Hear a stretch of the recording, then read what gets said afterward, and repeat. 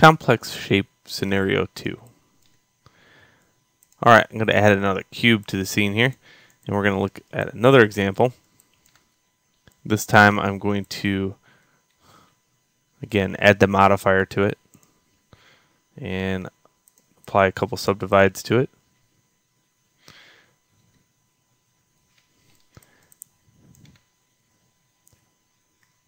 Okay, Control R. This time I'm going to go all the way around every side.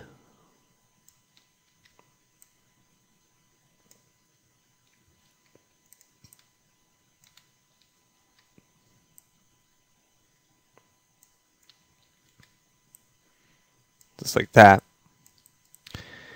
And then I'm going to say to myself, hey, what if I needed a rounder shape to appear at the very top, but I want the box to maintain solid? Well, let's go through that scenario. Okay, I'm going to grab this face and I'm going to extrude individual. Again, I'll just go into R, size that up. Okay, so this is what I want. I want this to come out and be rounded, and this to maintain its square. Okay, extrude individual. Hit tab, and you can see that's what happens. I get this square because I've braced the outside edge, and then all of a sudden I got this dimple that appears at the top. That goes true for the other end of the spectrum. Let's say I wanted this to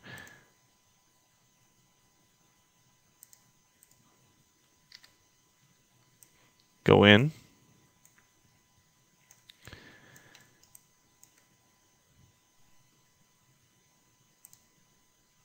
Go like that. So now instead of a divot at the top, it's a dent. And you can see that.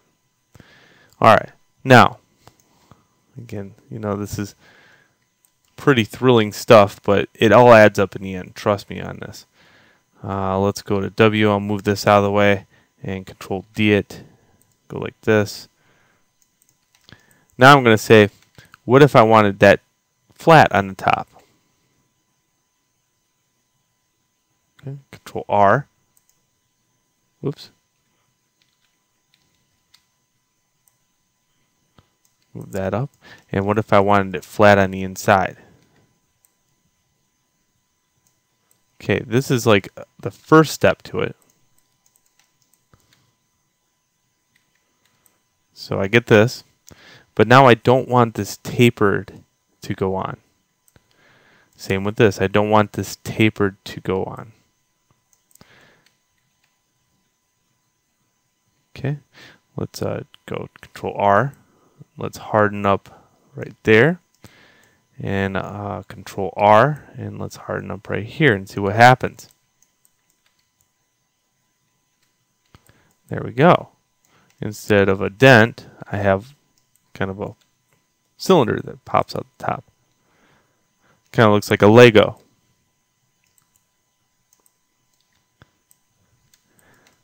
So that is another example of a complex shape in the fact that I'm switching between organic and non-organic. Organic, non-organic.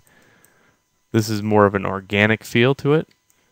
Certainly at the bottom, if I harden that edge up using another edge loop, it would be a non-organic form. Alright, now I wanted to show you joining two objects together, but I wanted to go through one more concept of what I'm talking about as far as complex shapes before I did that. So in the next video, we'll look at, we'll make a sphere, we'll make a box. How do you join those two together without doing this little method?